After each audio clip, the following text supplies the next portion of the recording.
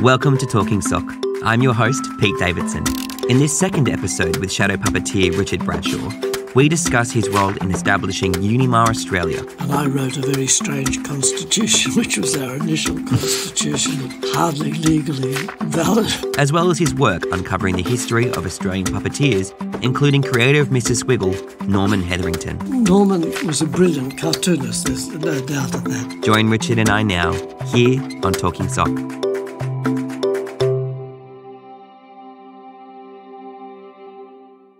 Welcome to Talking Sock, your one-stop shop for all things puppetry, arts and practitioners. You are back here with Pete Davidson of One Orange Sock Productions and Richard Bradshaw, Australian puppetry legend of Shadow Theatre. We're going to carry on our conversation from our previous episode, which you can catch on last week's post. Richard, you've been a member of the international puppetry organisation UNIMA since 1964. Firstly, it was the British UNIMA, and you helped to establish UNIMA Australia in 1970. Can you tell us how UNIMA Australia was formed and who was involved? Well, Edith Murray is the important character here. She had gone to England in 1963, I think, which was when they were celebrating the tercentenary, I think, of Punch. So she was in England a year ahead of me, and she persuaded me to bring some puppets when I went to England. In those days, when you travelled by ship, you could take as many suitcases as you like. You could take an awful lot of stuff. How long did it take to travel by ship in those days? It took 5 weeks. Wow, what a journey. It was a great trip, though. We went to New Zealand, Tahiti, Acapulco, Panama City, through the Panama Canal to Curacao and Trinidad. So it was... It's a world tour. It was wonderful. I took some puppets, and on the way she said that we had been invited to present my shadows at an amateur festival of UNIMA in Czechoslovakia, in Karlovy. Now, before leaving Australia, I had joined the British UNIMA because she was also planning to go to a festival in Leningrad in June of that year, and so we did. So that was my introduction to a UNIMA event. The festival in Karlovy where I performed, that was a festival of amateur puppetry, and then we went back to England, and the next month got a ship in the Thames, the Baltica, a Russian ship, and went up to Leningrad by sea, calling at Gothenburg and then Helsinki. And this was the very ship that Gorbachev and Reagan met on some years later. Yes, the Baltica. Wow. This was a festival, a UNIMA festival, but of Soviet puppetry from all the Soviets, so Armenia. And it was an eye-opener because there were some very large companies, brilliant companies, with as many as 20 performers.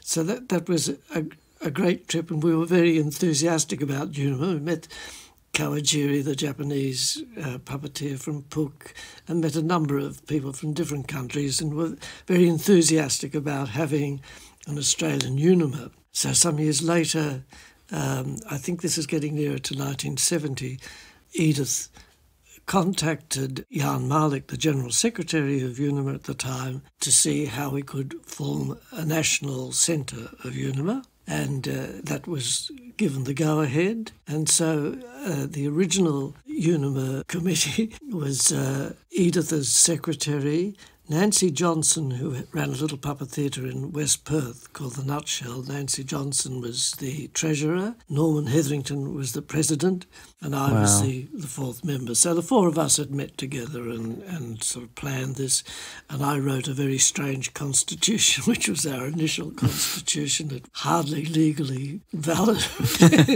But that was the beginning. So it's largely Edith's work to get us in, but a lot of enthusiasm from others. And then you yourself became president of UNIMA Australia from 2004 to 2008, and you attended most of the UNIMA congresses and festivals since 72, and I think you performed in 4 of them, so 1972, 76, 88 and 2008. And so you've been to these 4 congresses and you've seen UNIMA as an organisation, but also puppetry, a real centre of puppetry changing over the years. Can you tell us about what that experience of being president was like, but also how puppetry has changed from your experience?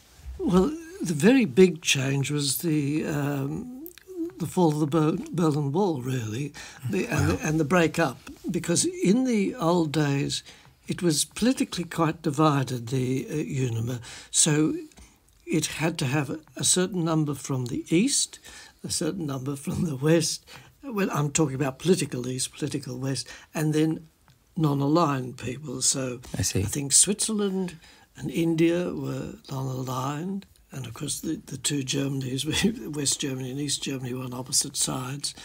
And the big difference was that in the West, the companies were generally small, and in the East they were generally large, but there weren't many solo puppeteers. Peter Wyszynski, I think, was an exception, as Bradshaw himself was. So there was a big difference where the festival was, and the festivals had to alternately be in the East and West, and they were nearly always European. And people thought of UNIMA then as being a European organisation. It was interested in having people from other parts of the world, but it was very Eurocentric. Yes. And still is a bit. I think puppetry is very Eurocentric at the moment. Yeah, it's such a different world over there. So much happens. Yes. It's a very big industry there. Yes. And supported too by governments. Yes, funded. Wouldn't that be wonderful? Exactly. So that's a big change, that the politics has gone, and we miss the large shows from the East because they can't get the funding quite as they used to. I remember when I was in Poland, a theatre was also doubling as a restaurant because that was the way that was keeping it going. Wow. They had to find other ways of getting money beyond the audience money. So it's quite ingenious, actually. Well, it did work for them. So that's one change. Of course, the puppets are different. They're much larger in many cases because in the old days, puppets were made of heavier materials and would have lasted longer.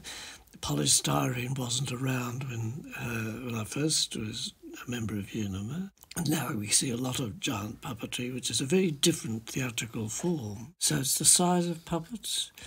I think perhaps some of the operating skill is not as obvious now as it was then. I think people were probably more professional.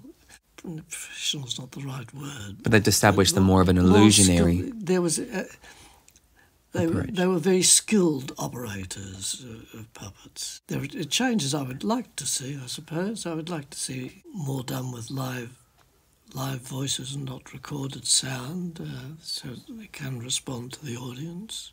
That's just a personal thing. And I want to ask a bit more about your journey with shadow puppets and how your performance has changed, perhaps from 72 to 08. What happened in your career and in your shows? Has everything really stayed? I can't imagine everything stayed the same. How does your technique change? It certainly has changed. I've learned, in fact, not to make the puppets too elaborate. I feel I would now like to do shows. This hasn't changed. This change hasn't happened, but the audience doesn't see me working the puppets. There's a video of my show which also has glimpses from behind. It's clear that people enjoy very much seeing me working the puppets. And I have a feeling that it would be much better if they could see some of that as well as the show. Now, whether I should do the show with my back towards the audience and have a camera sitting in front of the screen so that they can see what's happening on video, that could be a way. Jeff Askham, that's his name, isn't it, from Melbourne, it does a very, very nice show, and you see him all the time working, and it's really great to watch him and see how he's doing that, how he's making the shadow sometimes with the hair of his own head sometimes that appears. I like that. I think that audiences like to see the way things are done now. Yes. That's a the big intrigue, change. yes. The cabaret style of puppet, which comes, I suppose, mainly between the wars of World War I and II, changed what the marionettes did because they used to just appear behind a lot of scenery and people didn't see the puppeteers and weren't allowed backstage to see how the puppets were worked. And now people watch the puppet. Well, they have the puppeteer, but they're watching the puppet. They occasionally look up at the puppeteer if it's a good show. So the puppeteer is almost invisible even when he's visible, he or she. And I want to ask about your characters because you create this silhouette. Your question, have I? Sorry? I haven't really answered your question about how it's changed my technique, and I don't know that I can. It's instinctive, maybe. Yeah. There's certainly mechanical things that I've learned in the past. The show itself has changed over the years, although there are many items. I was looking at a program from way back about 30 years ago, and there's still a lot of that show in my present thing. What I have dropped is a long story, the Stork Caliph, because I've opted more for the short items, which I think suit shadow puppets. The gags of them, yes. Not necessarily gags, but shorter stories. I'm limited how complicated the story can be, just having two hands and one screen, and so changing scenery is a difficult thing. But for me, shorter items, every time I do a new item, I try to make it very different from anything I've done before. Have you worked with a puppeteer in tandem? Have you done a two-person show? Not with the shadow puppets, no. We did at the Marionette Theatre do Alice in Wonderland, which was a shadow show, which wasn't a great success, in fact. It was a version of Alice in Wonderland, which had been translated into Pitchinchijara and illustrated with illustrations based on bark paintings of Northern Australia. So it's a bit of a mess to begin with. And we did that following the book fairly closely. In Sydney, we got some not very nice reviews. In Melbourne, they were quite favourable. There is a difference between the two cities. There really is, yeah. Sorry, I'm going to go back to that question about your characters and the silhouettes that you create, because they are beautifully made and there is something about them that is very distinctly your style. How do you approach a character design, and how do you approach creating that very unique, quite comic silhouette that is still very much a reference to whatever character you're trying to create? It's funny, this is because one doesn't instinctively think, I'll do it in the design my way. It just happens. But one thing I'm very aware of is that the figure has to be seen by someone at the back of an audience. So it's a quite small figure in my show. The screen's quite small, 1 metre wide. And so the figures are not large, but people at the back of the hall should be able to see what they are. So usually what happens is that I will make a small drawing of the scene with the figures almost like stick figures and just go from that sketch to the larger puppet, not adding too much information. So it's a matter of simplifying the line, really, and not putting too much detail in. And it's a real trap. You want to put in detail at times, but the audience won't see it. So. Yes. We've spoken earlier in the first episode about your approach to comic timing, but I want to ask about your approach to the short story and how you actually do these ideas just pop into your head about little jokes or little visuals that would work out, or are they come from conversations, or how do they come about? I suppose just an idea drops into your head. I'm working on a new item at the moment, which is a love story between a giraffe and a hippopotamus. Oh. But I won't go into details about that. Oh, okay. It should be a surprise when it happens. They don't have children. Oh, just checking. Good to know. And outside of your puppetry practice, people may not know that apart from being a puppeteer, you've also been researching the history of puppetry in Australia for quite some time, and you've written chapters of shadow puppets for books in Spain and in Germany, entries on the Australian puppetry history in various books, including the Worldwide Encyclopedia of Puppetry Arts for UNIMA and the World Encyclopedia of Contemporary Theatre.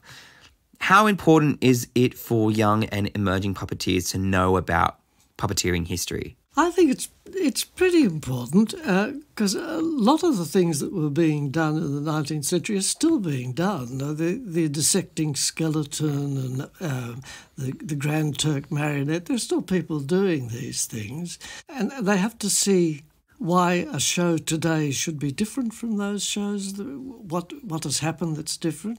The Darks, for instance, one of the companies that I've been following, that's D''ARC, like Jeanne d'Arc, Joan of Arc, it's the same surname. They had to do all the sound themselves, so they had to be loud enough to be heard in large theatres, even though they're speaking behind drapes that are masking them. They did carry a large bass drum, which they hit with a drumstick, obviously, because they had an item based on the Salvation Army. In the middle of the Harlequinade at the end of the pantomime, in came the Salvation Army. Oh, it's a great joke. It's very clever.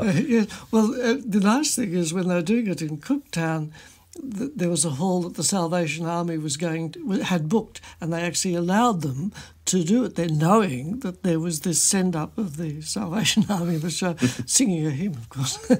So one gets ideas from these old things.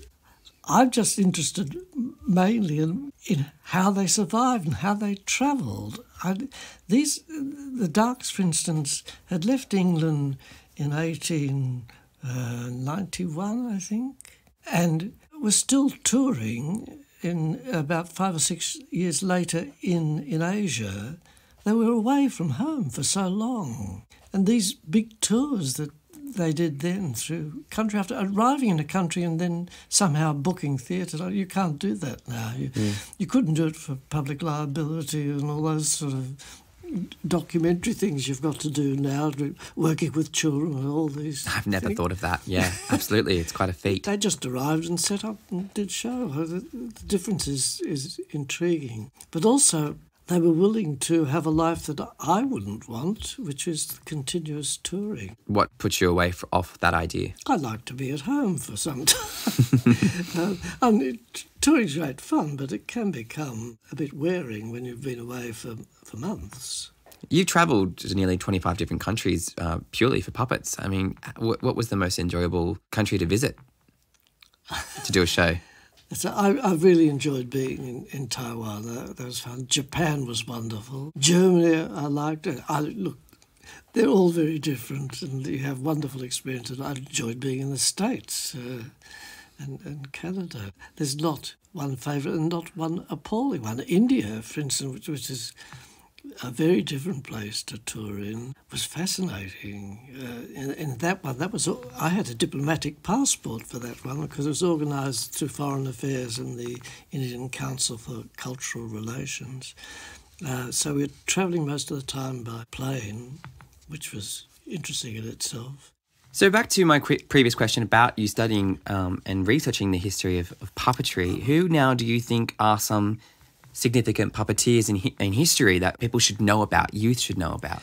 Well, we have a very important one. I've mentioned Edith Murray already, but more important probably than Edith was Bill Nicol, who taught at the Melbourne Teachers College. And Bill had the first puppetry guild in Australia, started in a little puppet theatre, which he had help from the National Fitness Association to run, called the Little Puppet Theatre. His students made very nice marionettes and shadow puppets and rod puppets, and he did the insect play, which had a live actor on stage with puppets. This is way back in some 1950. He started off in the 40s, I think.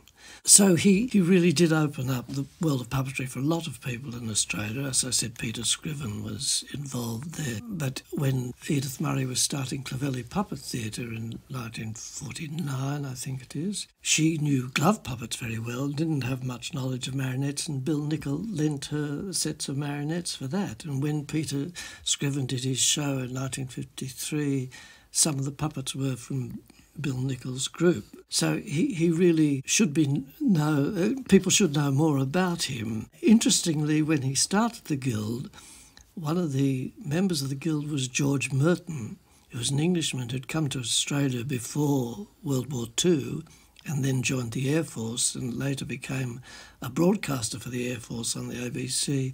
And he went off and started the Ontario Puppet Society in Toronto and was for 1 year president of the Puppeteers of America. So there are interesting connections there.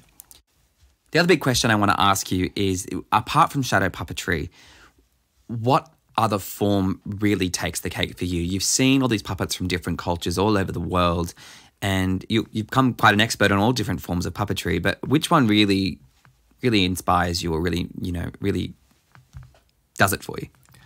I can't answer that satisfactorily because I've seen wonderful marionettes, I've seen wonderful glove puppet shows, I've seen shows with large figures.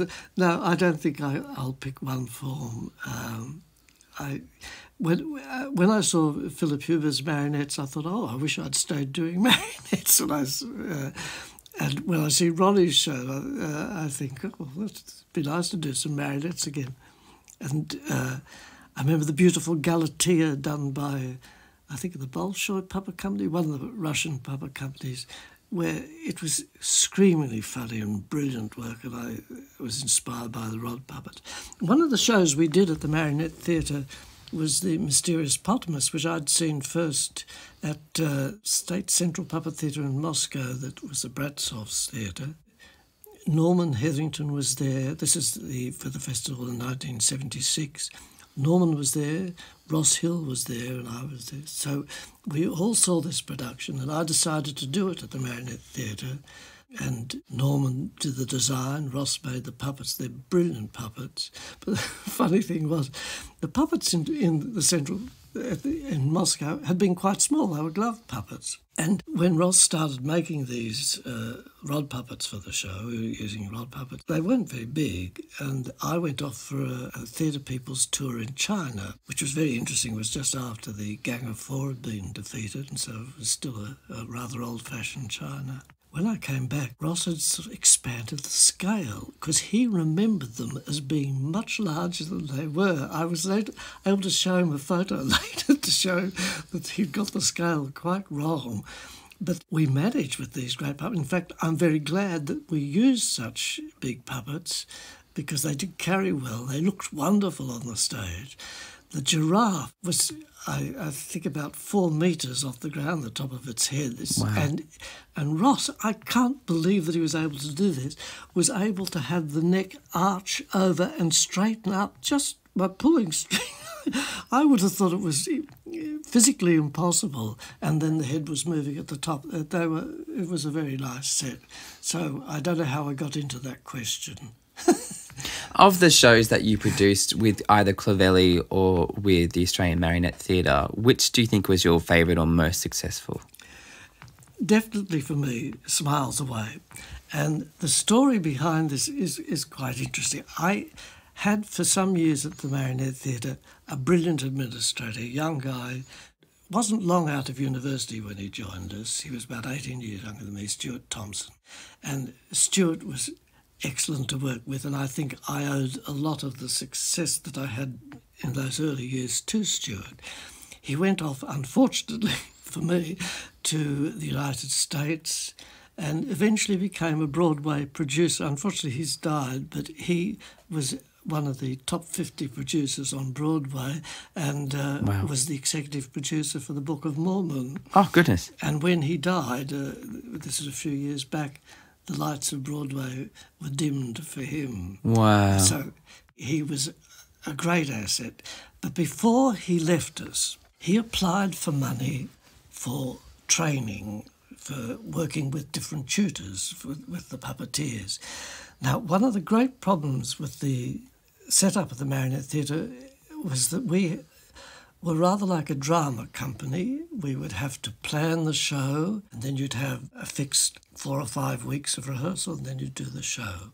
That's not the best way to do a puppet show. If you take a company like Philippe Chanty, they're working for a year or so, finding and exploring. And we hadn't been able to do that. We did it to a degree with hands in the early part. But now, thanks to Stuart, we were able to create a show over months, and the puppeteers throwing in ideas. We didn't have a story to begin with. We had done a TV series, The King of Bungawallop, which is based on the Hutt River province, that kind of story. Bruce Petty, who was a cartoonist, had designed the characters. That was fun to work with, and we had this idea that we would do the same kind of setup, a King of the Outback. And I wanted to try an experiment.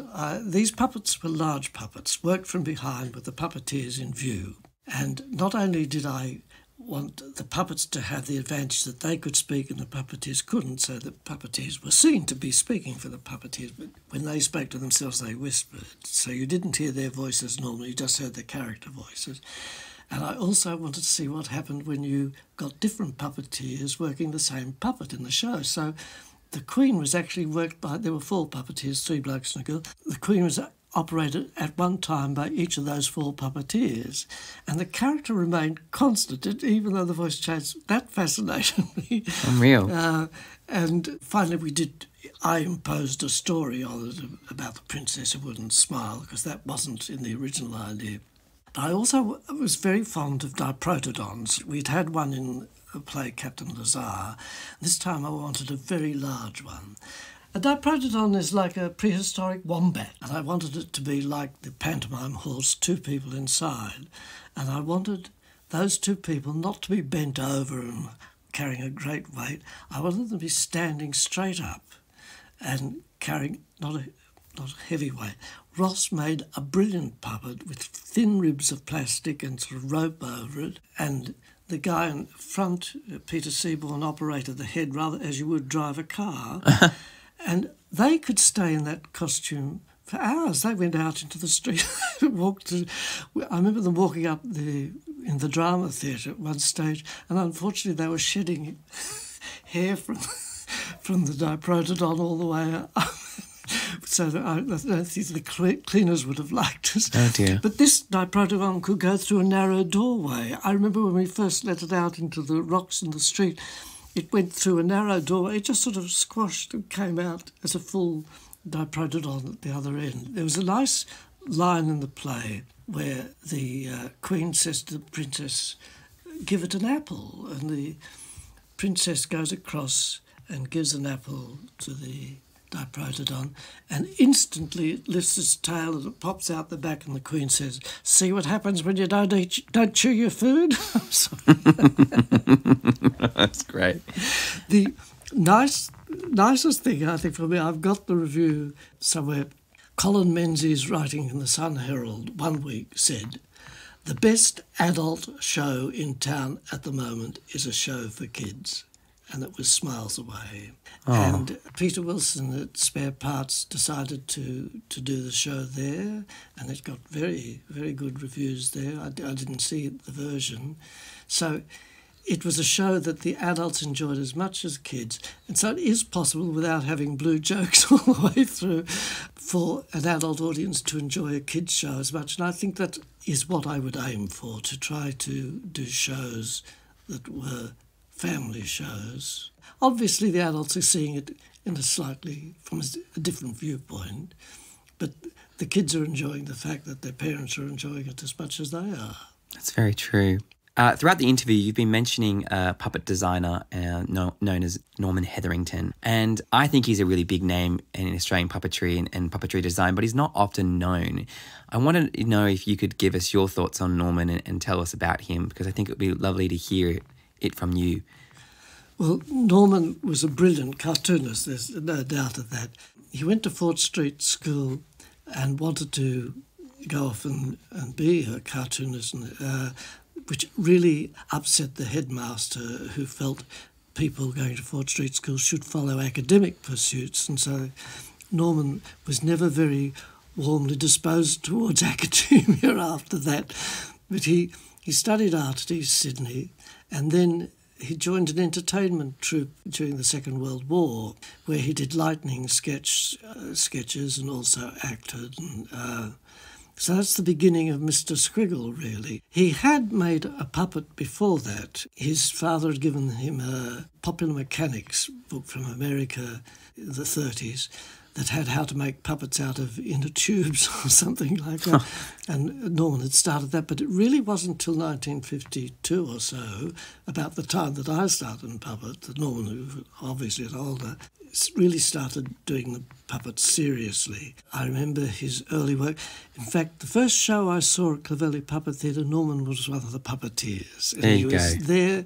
It was a story that Bill Nicol had used, how the moon was made, and Norman was just getting experience working marionettes. And then he made a dissecting skeleton and a contortionist from a book, Specialised Puppetry, by Wanslaw.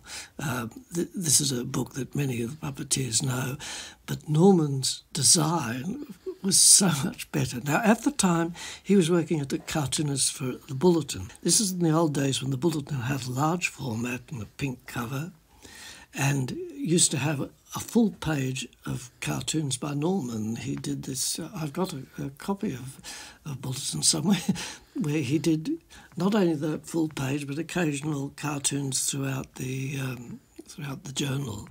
So he could have gone on and continued as a cartoonist, but decided that he liked doing the theatrical part, the marionettes. The first play he did was the Reluctant Dragon, which is a set play. For the moment I've forgotten the writer, but it's a funny play. It's a St George and the Dragon thing, except that both St George and the Dragon write poetry. So the little boy who is a friend of both wants them to fight, but they don't want to fight. I forgot. They end up, of course, being friends, that's right. This was a lovely show, and it was the first of the Norman's puppets to blast out smoke like the rocket, which is always talcum powder. I mean, the women that worked with Mr Squiggle often used to end up with talcum powder all over them, thanks to the rocket. And it wasn't the most expensive talcum powder that he used. Anyway, when television came, Norman he had a Nicky and Noodle. Nicky was a little boy, Pup and Noodle a dog, and so he did little bits of that. He was also on a commercial channel, Jolly Jean and His Fun Machine, which was a syndicate from America, which had a cartoon narrator, so he was well equipped to do the cartoons and that. And then Mr Squiggle had appeared, I think it was in a show that I helped Norman do at David Jones at Parramatta years ago. He was just a character that turned up and drew things with the nose, but it took off, as you can see, and it really it encompasses so much of Norman. Just the character is one side of Norman, not all of Norman, but it was an easy character for Norman to work into. The Royal Australian Mint just recently held an exhibition and created a coin for Mr Squiggle. And I remember growing up with Mr Squiggle as a child, and it was the sort of my first introduction, apart from Sesame Street, into a puppet, but also into art and how the two really merged together so beautifully. And we had these creatives in the puppet industry that are so multifaceted and have so many different talents. I think Mr Squiggle was a way in which you can see a person's talents being used twofold in a really lovely way that combines the two forms together. I wonder if there's been a show quite like Mr Squiggle. I think that was just something that, and it lasted for years, didn't it? I mean, I was probably getting the tail end of it in the 90s, but... Well, it's very different from other sort of puppet things, like Muff and the Mule was the first one. That was the Bustles did it in Britain. And then there was Howdy Doody, I remember now, Howdy Doody. And they were very different from Mr Squiggle, who was extremely polite. Not what you expect from Australian television, actually. He was gentle, polite and considerate. And it's fascinating that this character should take off. Partly, I think, because it involved the audience. You could send a squiggle into the television studio and see your squiggle turned into something like a fish with an umbrella or some ridiculous idea, usually upside down, because Norman used to draw these things by holding the top of Mr Squiggle's hat, which was a metre away from where he was drawing, and yet he got a recognisable drawing. He was a little bit worried that people would copy that idea. I think there are very few people that could draw with a pencil a metre away from their hand. Yes. They wouldn't have added the character. I should also mention that Margaret Hetherington, Peggy, his wife, was very important to that series because she wrote scripts for and helped write characters like Gus the Snail. Yes. So they worked together. It was a team effort. What I loved about Mr Squiggle and other puppetry shows in those days is just how, like you said, it was able to interact with children and have them really be a part of the show. Your shows are often seen by children, and I think a lot of puppeteers mostly perform to children. What have you learnt about children and how to entertain children over the years? It helped greatly that I had worked with teenagers when I was teaching. And, you know, they're rather an intolerant group. And you have to win them over by doing something I think that you believe in, but also that they will accept. You mustn't talk down to your audience. You must feel you're with your audience. And even if it's a very young audience, you must be their age and sort of think their way if you possibly can. It's very hard to remember what I was when I was 5, but I still think there's something there that I can feel. You're listening to Talking Sock.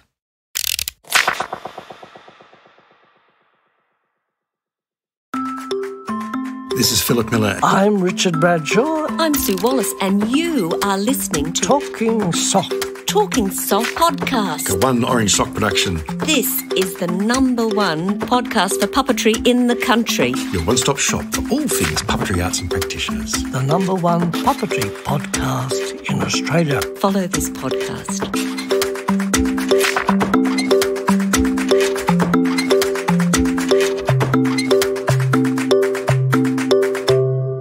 Welcome back. You're listening to Talking Sock with Pete Davidson and Richard Bradshaw. And we've been talking about Richard's incredible legacy of puppet magic, his work with the Clovelly Puppet Theatre and the Marionette Theatre of Australia, as well as his incredible work founding UNIMA Australia. Richard, I'd like you to now reflect back for me. And looking back through it all, can you identify maybe perhaps the biggest moment that you had in your puppetry career? There have been a few great moments, but I think the best for me was at a puppet festival in New Orleans at the Tulane University in 1974, which had been a good year for me because it was 2 years after I'd first taken the new show to the Puppeteers of America and then to Charleville and Sweden and Denmark and France. So in 1974, I started off doing shows in Barcelona, then did some shows in Germany, then went across to America, and I've told you a little bit about meeting up with Jim Henson and Carol Spinney and so on. And that tour ended at the festival in New Orleans, organised by Nancy Staub, who I'm still in contact with. And at the end of the festival, I was the last show. All the shows beforehand had been critiqued, but my show wasn't critiqued because they were going home straight afterwards. And I had an audience behind as well as an audience in front. And so I had Jim Henson, Alalou Curtin, Jean-Luc Tomperol from France. I think Carol Spinney was there, Jane Marshall. There were about a dozen people behind. That's quite a list. And I had an audience of about 600 out front in the theatre. And the show went very well for me. It was a great, great audience. And there was one moment in the show, I have an item that I occasionally do with two large legs on the screen and a sort of beetle thing. It was a beetle then, it's now a worm, crawls up one of the legs and disappears at the top for quite some time before it reappears at the other side. And in the time that it had disappeared, I just stopped and looked around at our audience behind and shared listening to the audience, because gradually there was a little bit of a titter in the audience and the laughter grew, and then eventually there was quite a strong laugh when I could go back and have the beetle appear safely without having done anything untoward. And then it gets trodden on, which is very sad. I now have it escaping. After it's trodden on, it revives. It's a worm now. In fact, I think they're very worried because it's a worm, because they're very happy when it reappears on the outside of the leg. And that's the So having that amazing sense of comedy, again, is that timing that you bring to all your shows. Of the stories that you have, which is your favourite? It's the ostrich, the mouse and the hippopotamus. And as I told you earlier, it grew from two items, but somehow it seemed almost as if that item was there before I created it. It was a strange feeling that it worked so well to have three creatures doing three things and then to have a surprise ending with the hippo sliding down and squashing the mouse. It didn't get the biggest laugh in Sweden, where they said, "We're sorry for the mouse." Aww, which is a nice thing about the Sweden. So nice. So you've I mean, we've enjoyed this incredible couple of hours today talking about this legacy of puppetry, but also this community of puppetry that was very prevalent in the 70s and 80s in Australia. And I want to ask where you see the industry going here in Australia now and today, and what it might need to thrive in the same way it did then. Well, it is very different now. People can take a show overseas very easily. They fly to the shows, and so a lot of Australian shows have travelled overseas now. I was looking at the Atlanta Centre for Puppetry Arts at their website the other day, and saw, was it New Owner, which is a show from Western Australia that's just been playing there. And they're the people that did Alvin Sputnik, the puppet show. So I think shows are moving around much more. It is probably harder to move them around by aeroplane because you've got to make things fit into your suitcase or else send them by freight. It's not an easy thing. But I think I'm very optimistic that puppetry has a future, but it's got to adapt to the technical things that are available, which are video and so on. It's interesting that Frank Newman, when he became artistic director of Terrapin Puppet Theatre, he used quite a lot of video work and clever video work. And that's an interesting thing for puppeteers to try to take on. I still like the simple puppet, and I'm amazed what you can do with a simple figure. Richard Bradshaw, we're going to go to the book that you have written, Richard's Guide to Shadow Puppets. Can you tell us about how that came about? Yes. Now, we have to go right back to 1972, when I was about to go from England, where I'd just been visiting after playing at the Puppeteers of America Festival, to Charleville. And I had no idea how I was going to get my puppet from the airport up to Charleville. And two people, Lumen and Arlen Code, of Code Canada Puppets, helped me, because they had hired a car and they came to Orly Airport and got the things for me, and then we got them freighted. So I became quite friendly with them, and they did a very nice show. And in 1975 they came to Australia and performed here with their show, thanks largely to my promoting them. And so they were good friends for a long time, and they said, "Will you write a book for us on shadow puppets?" I found a letter from them dated 1993, I think, which said, "How's that book coming along?" Well, it didn't. Arlen has died, but Lumen is still there and publishing books. And so in, I think, 2014, I said, "I'm going to do that book." And so I sat down and went through it. I'd made various attempts early on to do it.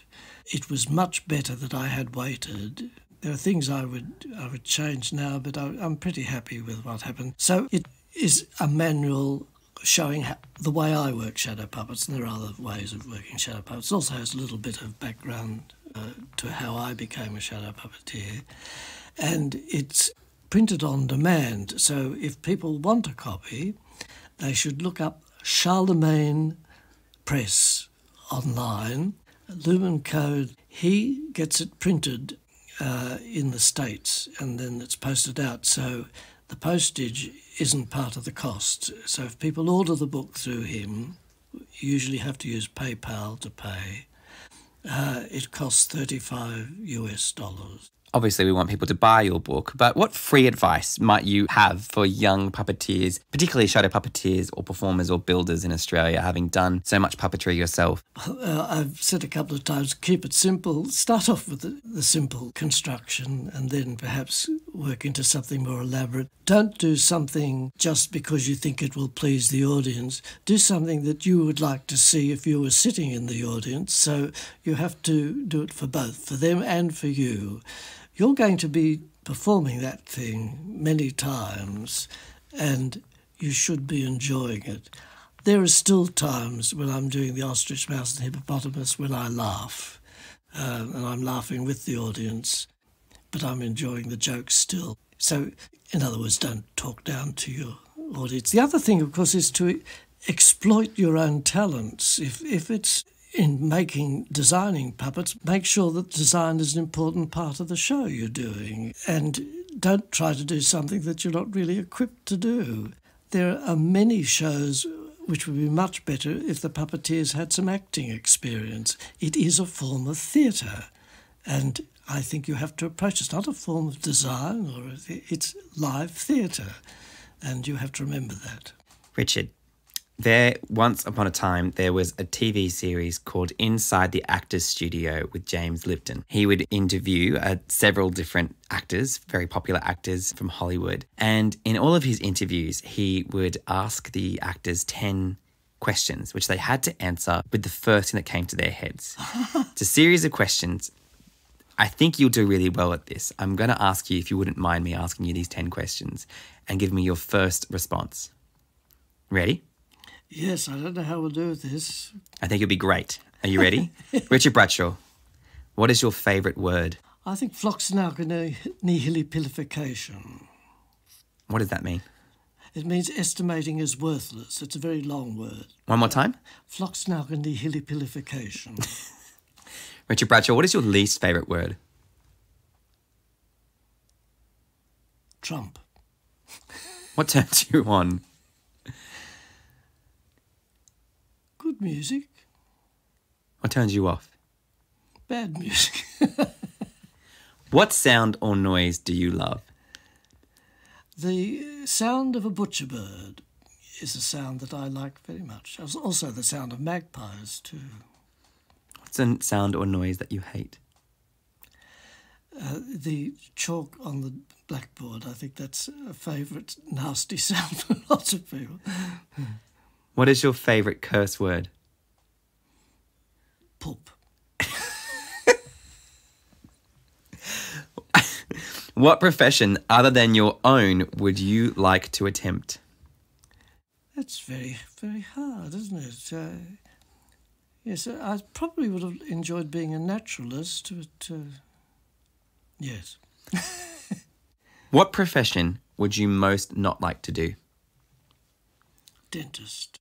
Oh, I just wouldn't want to be looking into people's mouths. I've had enough experience of dentists from the other side, and I feel very sorry for them. And if heaven exists, what would you like to hear God say when you arrive at the pearly gates? Not you. Richard, we're out of time. Thank you so much for talking with us today. It has been just a wealth of knowledge that you've gifted the Australian listeners, and I'm really grateful and very honoured to have met you today. So thanks for listening with us today, and make sure you subscribe for more great puppetry arts and practitioner interviews. I've been Pete Davidson, that puppet guy, and we'll talk again soon. Thank you, Richard. You're welcome. I've probably left out an awful lot of my life. Thanks for listening. Now we want to hear from you. Each week we'll post a series of questions related to every interview. Join the conversation on Twitter @TalkingSockCast. You can help us bring puppet power to the podcasting world by hitting subscribe, liking our socials, and telling your friends. Like us on Instagram @OneOrangeSockProductions, and check out our episode blog at oneorangesock.com. You can support our podcast by pledging to us on Patreon. Your support helps fund our audio mastering, interview transcriptions, and much, much more. Find the link in the podcast notes and earn yourself a shout out on our socials. Head to our website at oneorangesock.com or talk to us on Twitter to see how you can show your support. Our music is composed by Elizabeth Maniscalco, and our cover art is by Chad Barnier. Without them, this podcast wouldn't be possible. We'll be back next week with another great episode here at Talking Sock.